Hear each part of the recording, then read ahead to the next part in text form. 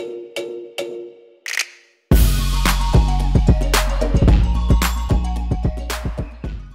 guys, and welcome to a video of Timothy, my Timor Shield Mantis, eating a fly.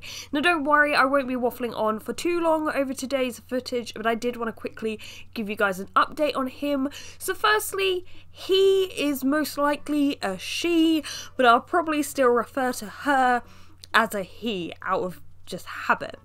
Secondly, Timothy had his first molt with me, so I know some people were concerned he wouldn't have a successful one since I didn't have mesh in his enclosure.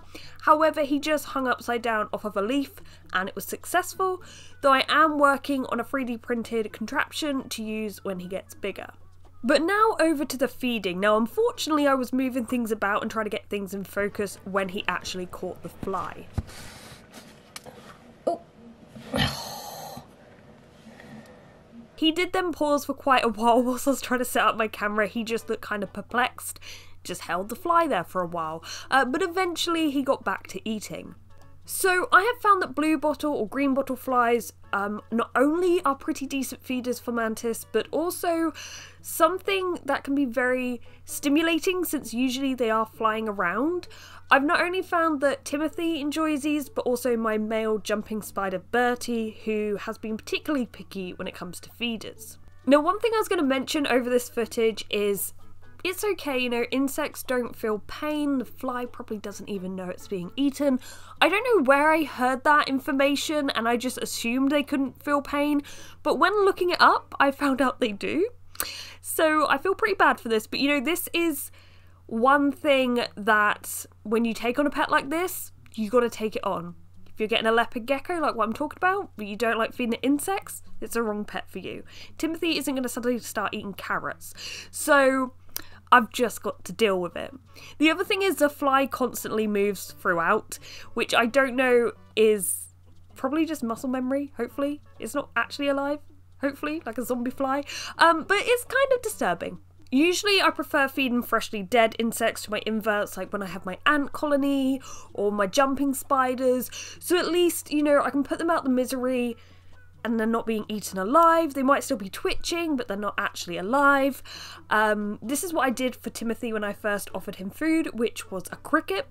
And though these crickets are captive bred and they are fed to all of my animals without issue, I have learned that crickets aren't necessarily risk-free, and actually there are quite a few feeders that can be kind of risky for mantis. And though I did do my research before getting Timothy, I feel like reading care sheets versus actually talking to people who have had them for years, had hands-on experience and know these creatures well, paints two very different pictures. So I'm very grateful for everyone's feedback and also learning just so much more since I've had him. Even just the way he moves and interacts, you can't really beat hands-on experience.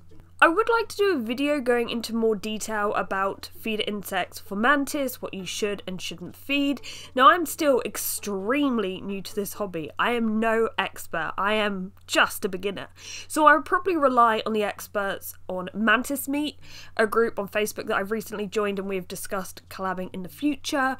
So I think that would be really cool. I kind of want to make this channel, you know, it's mainly known for reptiles, but I would like to expand on that and use my channel as a vessel to get good information out there for all kinds of pets. And I'm open to experts in different fields who have interesting exotic animals who want to get in contact with me, and maybe we can do a collab and get good information out there. And let me know in the comments below, if you own a mantid, what species do you keep and what do you usually feed it?